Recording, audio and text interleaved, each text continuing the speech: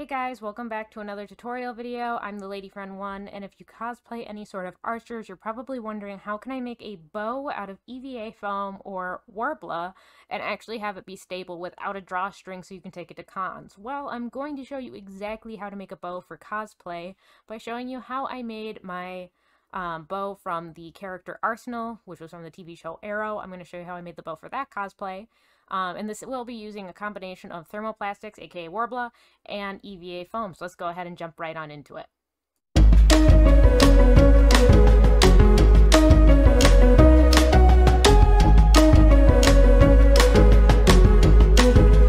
To start, I made the template for the grip of the arrow. I did research actual size for bows, specifically to my height. So I would make sure you do that. You want to be able to divide those two strips and then have that grip. So I measured out the grip and created a template for that. Then I was out of 10mm foam actually when I set out to do this, and I had plenty of 6. So instead of doing 2 10mm pieces for the grip, I did 3 6mm, and I cut those out and then glued them all together in a stack. Once I had that all glued together, I went ahead and started carving it up a little bit to get some of the curves going before I sanded it with the Dremel. I just used a small box cutter just so I wouldn't go overkill on it. Now I'm measuring out strips to make the 2 curved pieces of the bow. I only need to make 1 template and I just trace it twice, but I'm measuring that out so it also corresponds with the measurements for a bow that would be a real one, but to my height, because I'm really short. If you haven't seen me at a convention, I'm really short. So first thing I do with that template is I am tracing it and cutting out 2 pieces of 4mm EVA foam with it. Then I cut 2 pieces of Worbla with that same template. Now I was very precise with my measurements, so I wanted to make sure that the 2 curved pieces would attach onto the grip with about 1 inch of it on the grip, so I was measuring and marking that out before I glued it. This is, of course, after everything has been sanded.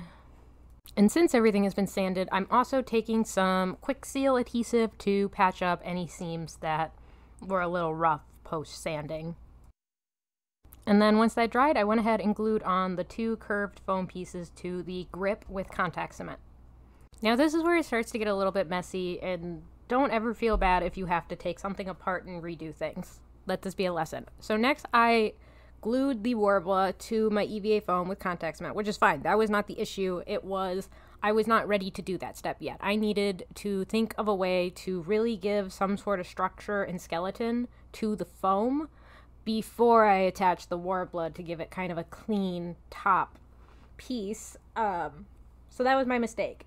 I then had to remove all of the Worbla because it wasn't very structured. It was flopping all over the place when you picked it up. So we removed all the Worbla after we glued it on, and I had a solution to give this a little bit more structure.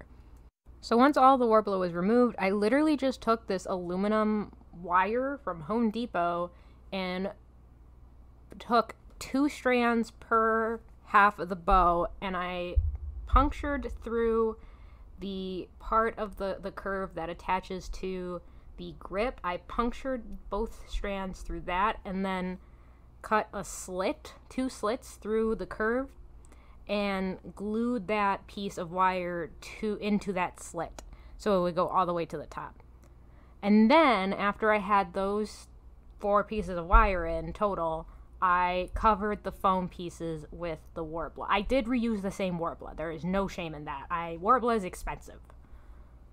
But let this be a lesson. You can make mistakes, you can take things apart, and you can put them back together. And don't limit yourself on mediums that you work with. I know a lot of my tutorials are very foam focused, but I very rarely stick to foam. I'm literally using aluminum wire from the hardware store here.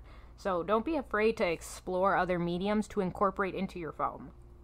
But anywho, to hide the ugly wires, we are taking that Worbla and we are now finally gluing it back on with contact cement.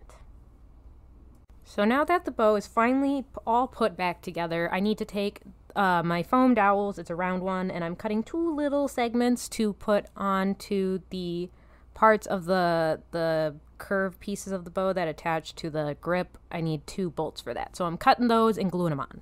So off camera, I did play a little bit more with the bow shape just to make sure the wires were all shaped accordingly, since now everything just bends the way I want it. And I also spray primed it with Plastidip, not because I like Plastidip. I can't stress this enough. I don't like Plastidip. I hate Plastidip. It's just I still had a can left and I wanted it out of my house, so we use Plastidip. And then I'm just using a roller brush to paint the grip red and the tips also red with acrylic paint.